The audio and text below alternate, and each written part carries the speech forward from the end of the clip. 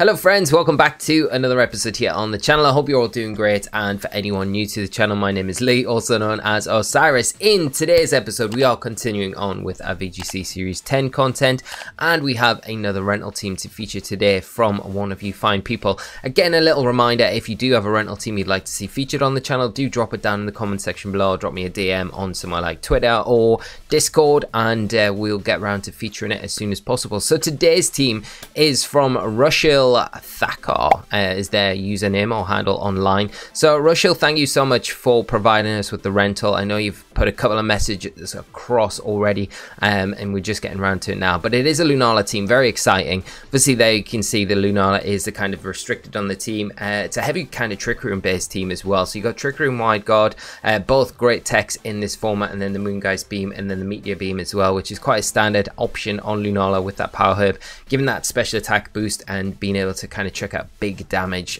turn one if you want, and also with the ghost typing immune to fake out, which is so prevalent in this format. And then the rest of the team made up with the obvious common brawl partnership of Rillaboom and Incineroar, and then we got Tapu Fini, another terrain there, and nice support as well, obviously providing that haze to get around any setup sort of Pokemon like Zacian or Xerneas. And then you got Grimmsnarl with additional fake out support. Light screen, no reflect on this one, opting for the Sucker Punch. I do like that option for things like Shadow Rider Calyrex. The Spirit Break's always very strong, and then you've got Stakataka kind of rounding the team off with that Body Press, Jarable, Protect, and a second Trick Roomer. So here is the rental code. We'll have a couple of games with the team as we always do, friends, and then we'll finish up with the rental at the end. So hopefully you enjoyed today's episode. Let me know what your thoughts are down below in the comment section on Lunala. Have you been trying it out, this format? And if you have, how have you been getting on with it? Would love to hear. So without further ado, friends, we'll jump into game one of today's episode. Okay, first up today we have a Kyogre, Tornadus, Serena, Ferrothorn, Reggie, Alecki, and Incineroar. Pretty standard kind of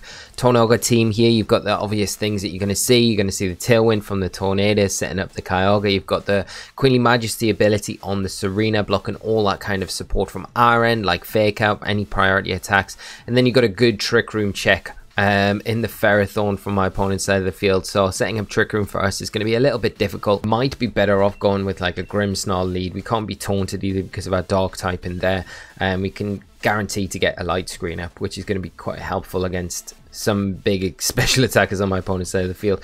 I think we'll go Rillaboom, and then we'll probably lean more on our own Incineroar as well. It gives us a nice switch into my opponent's Incineroar if they start throwing out Snarls and things like that, as well as a way for us to have something extra against that Ferrothorn, which is going to be a little bit difficult to deal with. Every time I see Ferrothorn, it's always one of those Pokemon I think it is going to be difficult. You got to keep it in the back of your mind that it's going to be a tough Pokemon to deal with, and it's probably going to be one of the last Pokemon that'll be standing as well. Generally always is.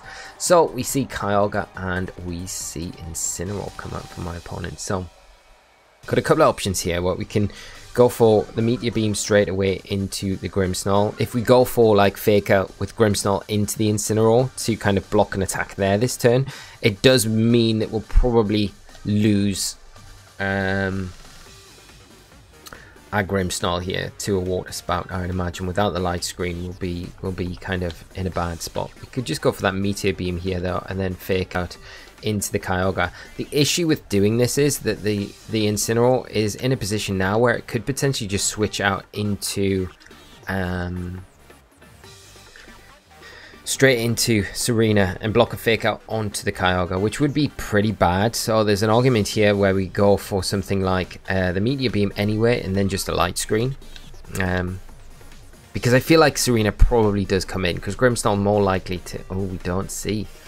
Okay, Lunala should get an attack off before the Grimmsnarl's able, the Incineroar's able to go for the Snarl.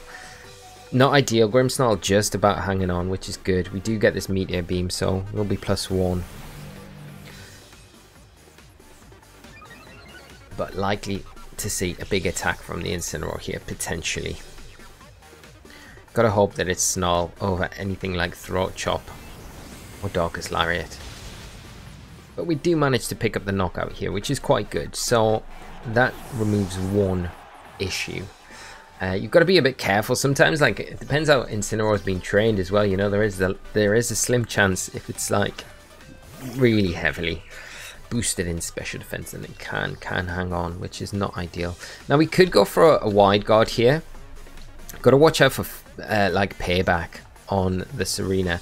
We could just go for a Spirit Break into the Ogre and block the Water Spout. Hopefully Grimmsnarl, hopefully it outspeeds Serena. I wouldn't count on it, but you know, I think out of all the targets, you're probably looking at Serena going into something like Lunala here. Not the Grimmsnarl. And there's the payback, which is not ideal. Yeah, it does take us down, but we do get a free Spirit Break off into this Kyogre. Weaken it a little bit more. Not really ideal, one little bit, but it does open the door for us to bring something like Rillaboom onto the field. So we've got a nice way to deal with the Ogre. Obviously we can't go for Fake Out, we can't go for Grassy Glide. All things are not in our best interest right now, or what we want to do. But I think pretty much we're probably better. Do we go for the Hammer Arm? Because it's so obvious that the Kyogre probably just switches out here. Where we could just double up into the Serena, you know, and just go Spirit Break as well and U-turn. Because Rillaboom's going to hit after the Kyogre, so they're going to get the Water Spout off regardless, and they do switch it out. So we kind of make that play, right? It just depends where the Serena's going to hit into. Okay, we do get the U-turn, which is a nice chunk of damage. We are going to get Incineroar back onto the field. We can put a little bit of pressure onto the Ferrothorn, which is nice. I mean, if it is the body like Iron Defense variant, it's going to be difficult to kind of break down for sure. Really difficult. But you might see a triple Axle here, yeah, into the Incineroar slot, which does give us that free Spirit Break into the Serena, which is useful. They only hit one time. It's just not enough. It's just not enough. Not enough. Got to watch out for High Jump Kick as well, but they are -1, I guess. So here we probably want to switch back into... we can't leave the Ferrothorn alone. That's the big thing. We need to Flare Blitz it, I think. But if they Body Press as well, that's not really ideal. Where we could potentially Parting Shot out onto... I think we need to get a Flare Blitz off into it. And we could switch Grimmsnarl into Boom Boom. But yeah, I think they could potentially switch Serena out to Ogre here, but I don't know. Yeah, they're going straight back into Kyogre. Okay, well, it's not terrible unless the U-turn here with Serena. At least we're not taking a bunch of recoil damage. High Jump Kick's obviously something that we need to watch out for, but there is the risk that they miss, you know? But they just U-turn into the Boom. Okay, and they're going to get... I think the rain's going to stop here, though. That's the big thing for my opponent, you know? The rain's stopping. But the Ferrothorn's in an awkward spot where they have to switch potentially back to Serena to block the Grassy Glide and the Fake Out.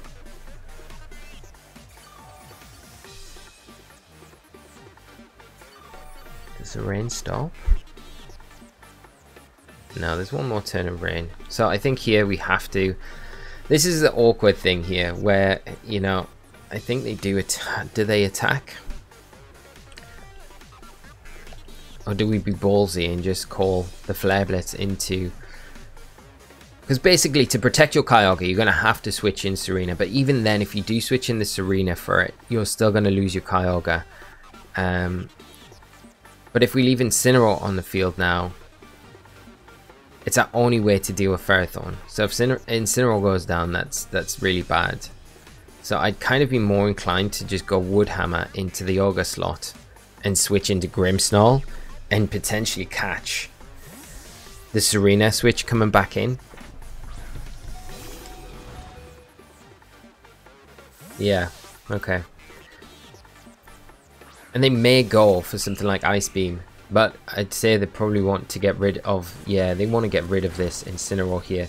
But this trade-off's way better for us because now we get Incineroar back onto the field and the rain is going to be stopping this next turn. I was a bit premature that last turn, but the rain will stop this turn. The grassy terrain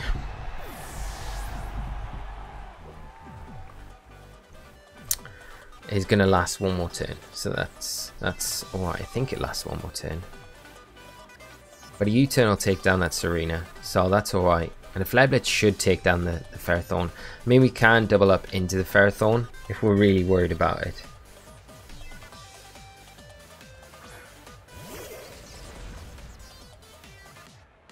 But the fact that we're getting an Intimidate onto the Serena as well makes it so much easier to deal with. Like, the Triple Axle is a little bit scary, of course.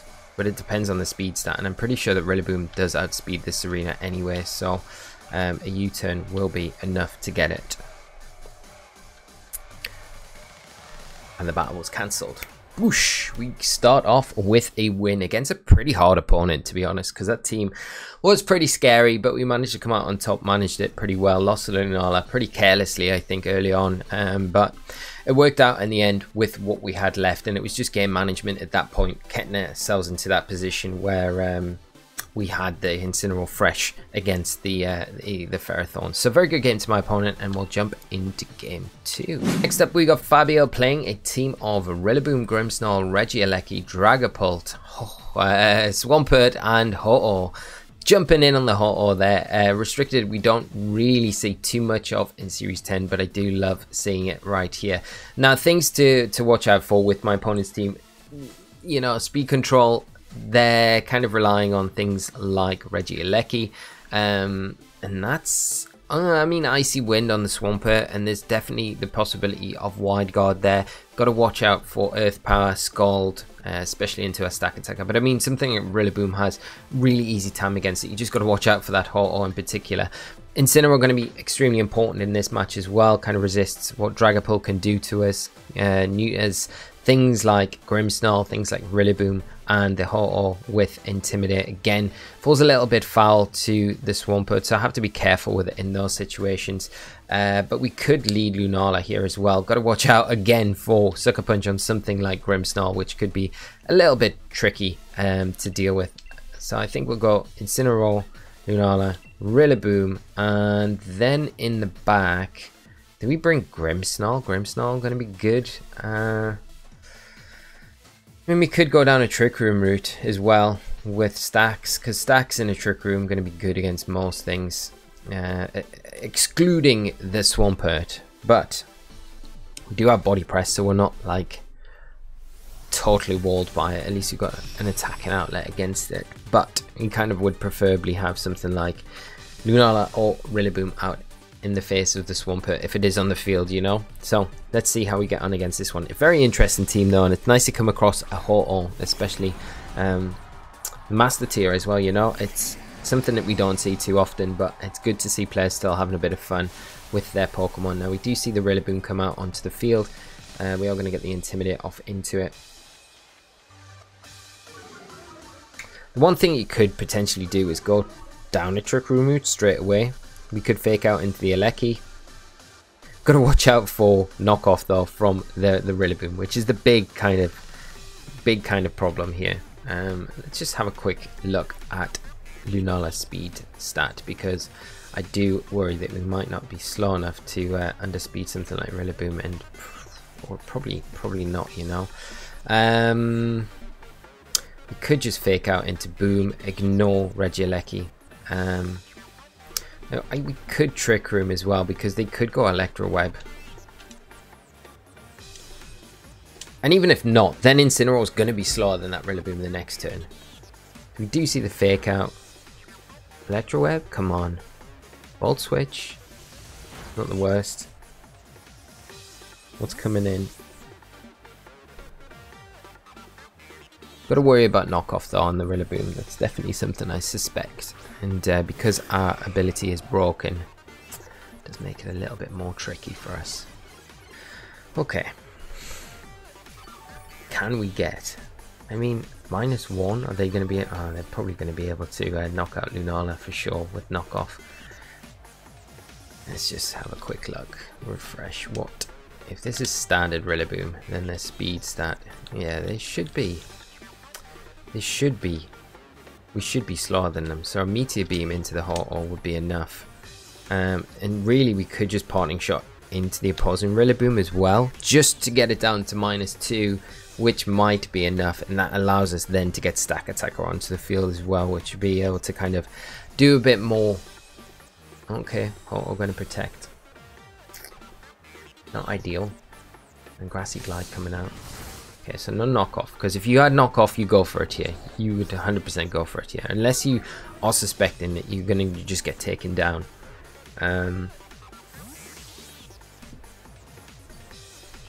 We'll bring Stacks.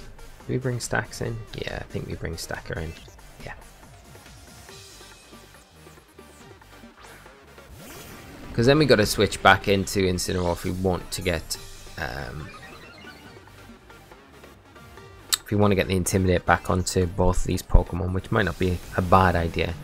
Obviously the Meteor Beam is null and void now. We're not going to be able to get this off into the hole or through the Protect. We do get the special attack boost, which is really useful. But unfortunately we're not going to be able to get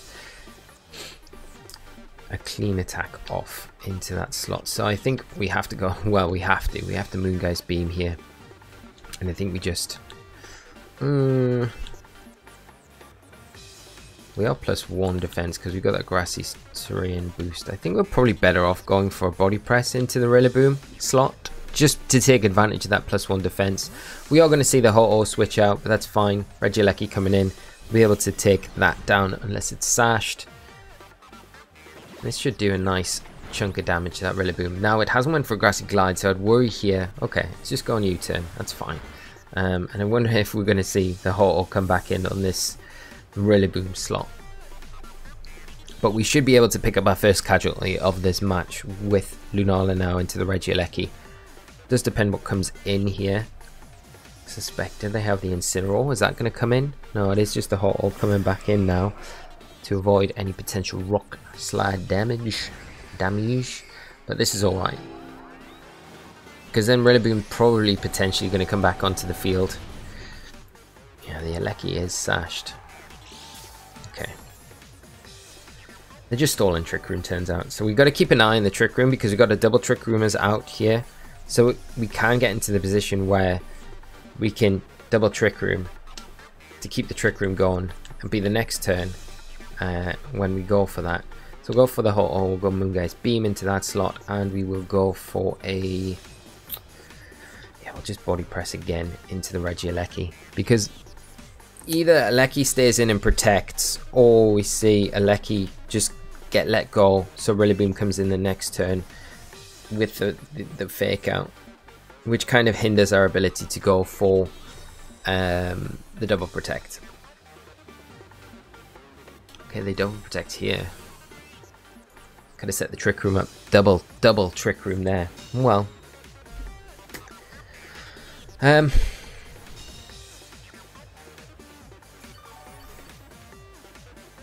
we're not going to be able to double Trick Room here, I don't think. That's the big thing. So I think we go Moongeist Beam. They have to switch in Aleki. They have to, really. We have to go for the Body Press though here, because we can't let the Aleki get an attack off. And they withdraw Ho-Oh, which seems like they're pinned and they're panicking at this point. So the Boom's going to go down, the Regieleki's going to go down, but then we've just got the switch from Stacker into Incineroar if we want, or vice versa, Lunala into Incineroar, and then we get the Trick Room up again with the fake out pressure that we've got, and then it's kind of game really. But it'd be interesting to see what my opponent's last Pokemon is. If it is the Swampert, we've got to kind of prioritize getting rid of that maybe before we start thinking about something like the Ho-Oh. So the Dimension Sim back to normal, Grassy Terrain's left the field. Stacker's +2 defense, so our Body Presses are doing a good amount of damage. And it's Dragapult. Okay.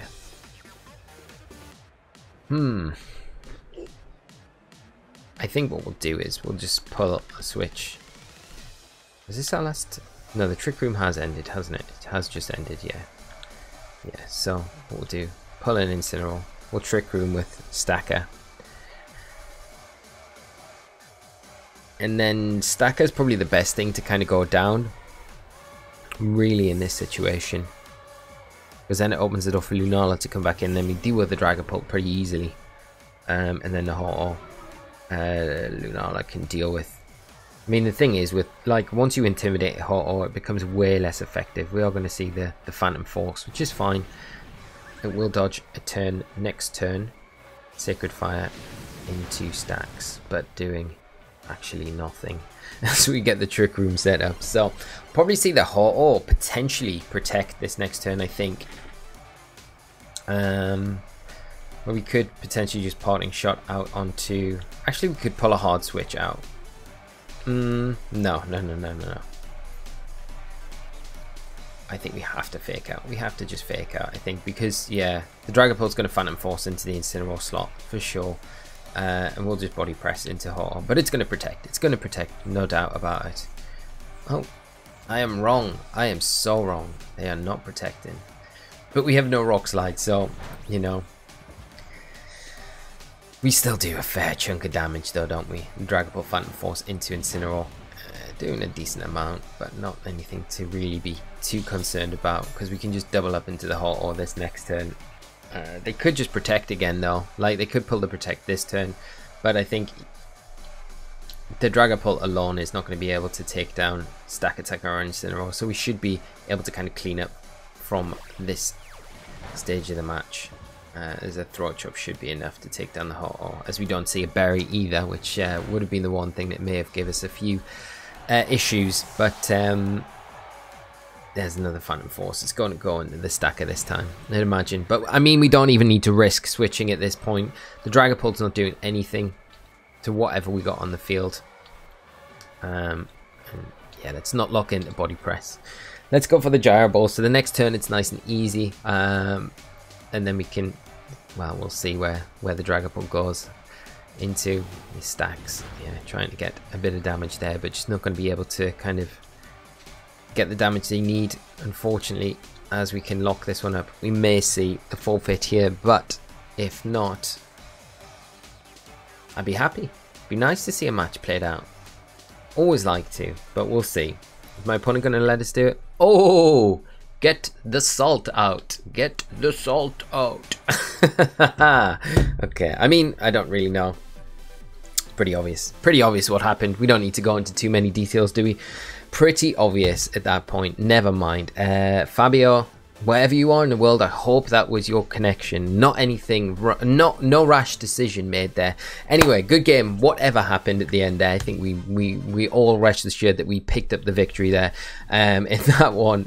But yeah, the team performed extremely well. So what we'll do now, friends, is head over and remind you all of today's rental code. Right, friends, here is today's rental code. A big shout out once again to Rushil for the team providing that. And like I've said earlier on in this episode, if you do have a rental code of your own you'd like to see featured on the channel, drop it down in the comments section or drop me a DM. Either Twitter or Discord is probably the best place to send them over. But thank you so much, Rushil. Had a lot of fun with the team. It is really fun to play around with, and we got to see most things on the team today. The Lunala is incredibly good, especially in Trick Room. We've seen how good it is in previous formats with that Stakataka, and then you got all the support options around it. It really is a centralized team around those two Pokemon, but that's not to say that the other Pokemon don't provide and do a good job themselves. You know, the Rillaboom, the Incineroar, the Grimmsnarl all can do their own role in their own right. So if you do try the team out, I hope you have a lot of fun with it. But we're going to wrap things up there, friends. We'll be back later in the week with more VGC Series 10 content. And until then, take care of yourselves. Have a great rest of your day. And I will see you all in the next episode. So until then, take care and bye-bye.